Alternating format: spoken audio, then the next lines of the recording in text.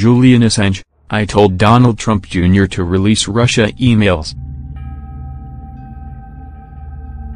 Wikileaks founder urged Trump publish Kremlin meeting. Wikileaks founder Julian Assange has claimed it was him that told Donald Trump Jr. to publish emails about setting up a meeting with a Kremlin-linked attorney. Assange tweeted on Tuesday that he contacted President Donald Trump's eldest son to release the emails via his whistleblowing site Wikileaks. Contacted Trump Jr. this morning on why he should publish his emails. "I.T with us," Assange said on Twitter.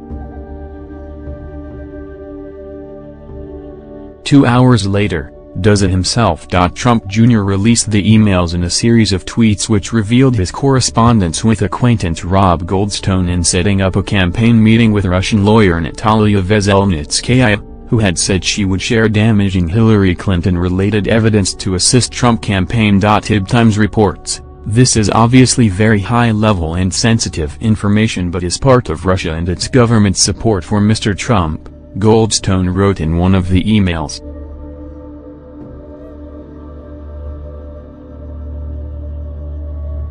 During the race to the White House last year, Wikileaks played a significant role by publishing a trove of damaging emails from the Democratic National Committee, DNC, and Clinton's former campaign manager John Podesta. As a Republican presidential nominee, Donald Trump had then said, "I love Wikileaks." Revelations of the Trump Jr.'s meeting with the Russian attorney and correspondence on the same come amid the wide-ranging federal investigation into Russian interference in the 2016 election and ties between Trump's campaign and the Kremlin. Trump Jr.